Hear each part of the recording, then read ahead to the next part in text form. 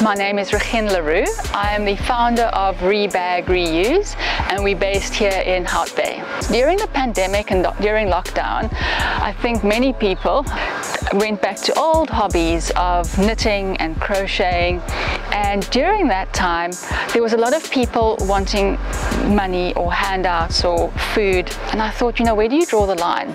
During that time I thought, what, isn't there perhaps a way of linking my hobby to teach other people to make a hobby so that they can actually put some bread on the table, so that they don't have to ask for donations or to ask for handouts, because it just digs into your own dignity. So during the lockdown, when I was busy crocheting, I was thinking, what other materials can I use and experiment with? And I started experimenting with bread bags and got a way to cut that, and we make the most amazing products. So on the team there's 5 ladies who cut the plastic, and there's 10 ladies who do beautiful crocheting.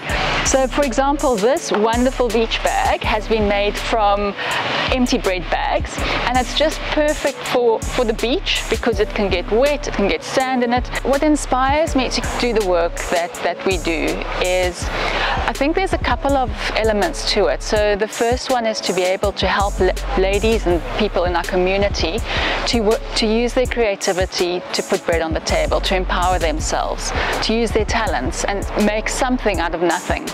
The other thing is being able to keep our environment clean. If you have an idea, even if it's just a faint idea, glimmer of something that you want to do, is take that risk and go and pursue it, do it, because you never know what it might do and who you might impact in the process. I'm Regine Le Roux. I'm the founder of the Reuse initiative based here in Hout Bay.